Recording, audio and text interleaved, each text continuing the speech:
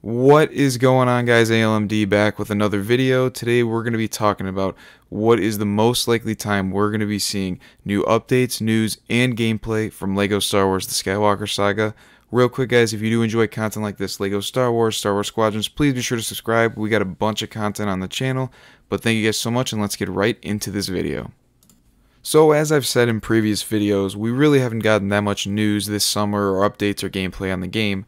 And this summer, it's kind of been quiet, and hopefully that's going to change tomorrow at the developer showcase, June 22nd, where obviously developers get to show off some of their games, and it's very possible that we could end up seeing some sort of gameplay or something in that show tomorrow for LEGO Star Wars.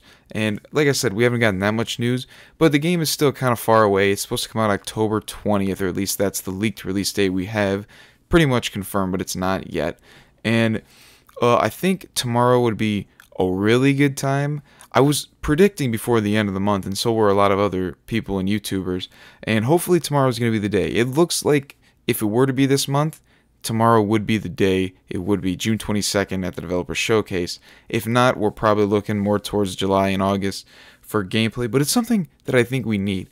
I think gameplay at a minimum is what we're going to need because we want to see what the game looks like. Obviously, we know other LEGO games, what they look like, but I really want to see what this is going to be like, how these hub areas are going to look, what they're going to be like, how you're going to be able to interact with other LEGO characters, how the free roam is going to exactly work. Like, we have ideas on all this stuff, but we aren't 100% sure, and I really want to know what it's going to look like later in this game.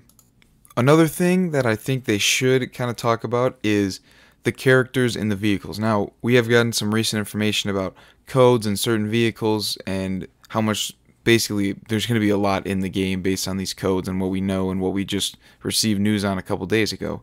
But overall, we know there's going to be around 500 characters in this game. We know there's going to be a bunch of vehicles, but if we could get a little bit more specific as to who these new characters are, because, we've played the older games and we know a bunch of older characters.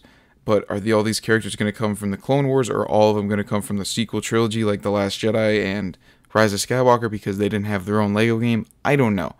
I'm just excited to learn more about these vehicles and more about really the characters in the game that we're going to get to play as and who is going to be like unlocked from the side story. Because obviously you're going to unlock a bunch of characters in the regular story.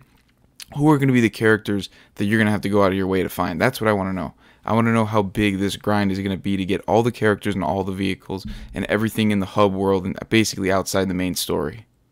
So the final piece of news that I think we should be getting at some point tomorrow or before the end of the month is, besides gameplay, I think we should learn more about the pre-order details that they haven't really specified on. The only thing we know, as I've said in previous videos, is we're getting a steel bookcase if you pre-order it from Best Buy, I believe.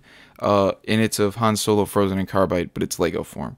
And it looks like a sweet steel bookcase. But I wish we got some more information on the different editions of the game that you can pre-order. Because I'm sure there's going to be a standard edition, there's going to be a digital edition, there's going to be a deluxe edition, and then they might have some big LEGO Star Wars Skywalker Saga edition that's going to cost like $100+.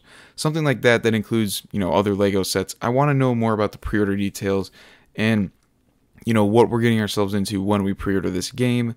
And hopefully we learn that. Hopefully we get the release date confirmed as well.